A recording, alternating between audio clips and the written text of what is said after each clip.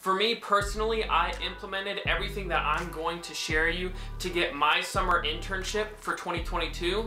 I'll go into details on what that is and what position I'll be filling, maybe in another video, but for now, I'm just gonna go over the details and skills that maybe would be good to have if you're looking for a summer internship in the year of 2022. What's going on, everybody? It is Chris Colbank. Thank you guys for checking out another amazing video. If you haven't, make sure you subscribe and smash that thumbs up button.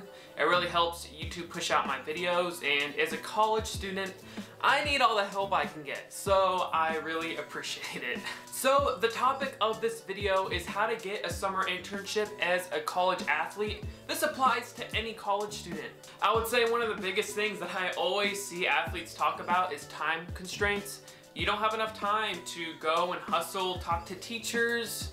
You're worried about your sport, so you don't have the time to network, and that's the biggest excuse I could ever think of. I think sometimes we just have to be honest with ourselves in how we use our time, because I think anyone has the time to do this. You just have to make it happen. So that being said, the main thing that you need to do to get a summer internship as a college student or college athlete is to use the resources around you that your school gives you.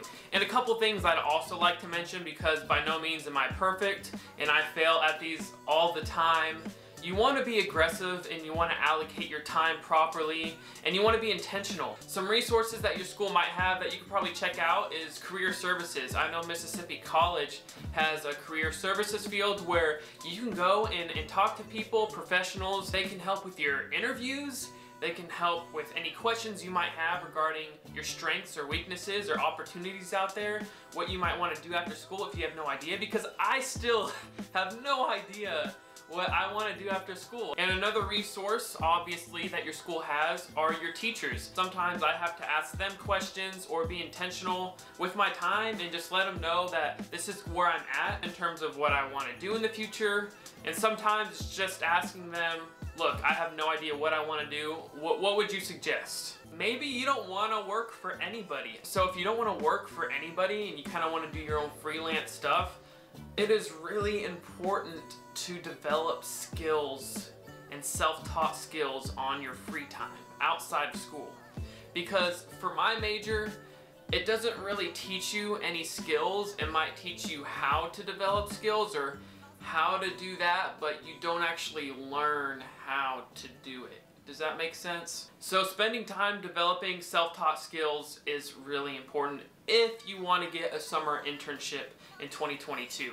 If you want to get an internship that you really care about, that won't be a waste of your time, that you think will open up the doors to many opportunities, I never say pursue your passion, I say pursue opportunity. That's kind of the philosophy I live by.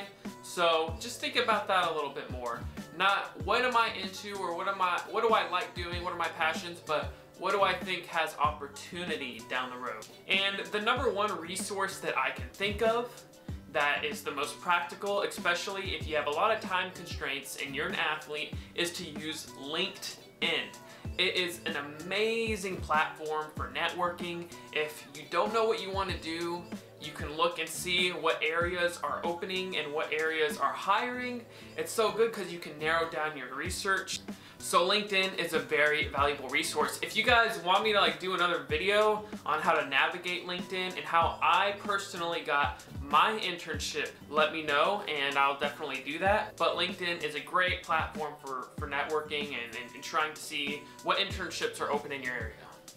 So as I was editing the video, I realized just from talking to my parents that I totally forgot such an important aspect of doing anything, which is prayer. So prayer always helps me, just give me clarity. That's one of the things that I always pray for. So definitely pray about decisions like this, and just really rely on God that you're gonna make a decision and that everything's gonna be okay. Sometimes, you don't know if a decision's gonna be good or bad at the time, but that's okay. That's what free will is all about. We live and learn from our mistakes. So, I think that's gonna end it off for this video. I hope you guys enjoyed. I hope my tips helped you guys, and I'll see you next time. Peace out.